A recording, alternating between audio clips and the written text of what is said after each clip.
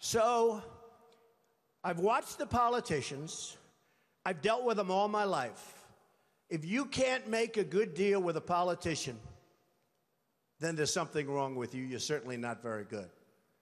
And that's what we have representing us. They will never make America great again. They don't even have a chance. They're controlled fully. They're controlled fully by the lobbyists, by the donors, and by the special interests, fully. They control them. Hey, I have lobbyists, I have to tell you. I have lobbyists that can produce anything for me. They're great. But you know what? It won't happen. It won't happen.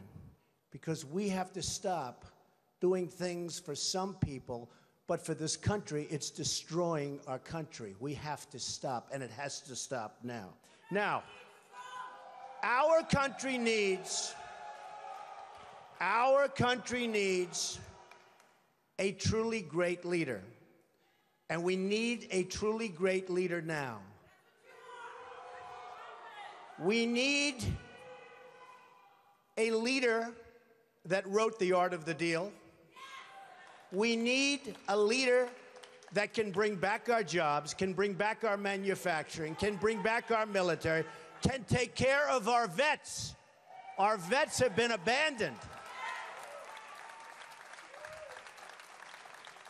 And we also need a cheerleader. You know, when President Obama was elected, I said, well, the one thing I think he'll do well, I think he'll be a great cheerleader for the country. I think he'd be a great spirit. He was vibrant. He was young. I really thought that he would be a great cheerleader. He's not a leader, that's true. You're right about that. But he wasn't a cheerleader. He's actually a negative force. He's been a negative force. He wasn't a cheerleader. He was the opposite. We need somebody that can take the brand of the United States and make it great again. It's not great again. We need somebody.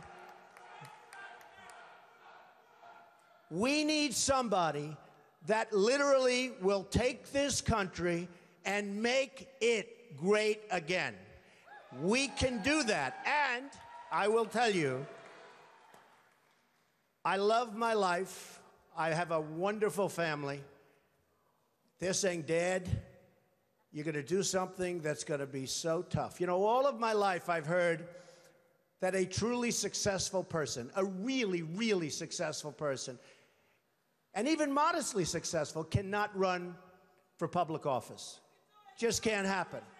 And yet that's the kind of mindset that you need to make this country great again. So, ladies and gentlemen,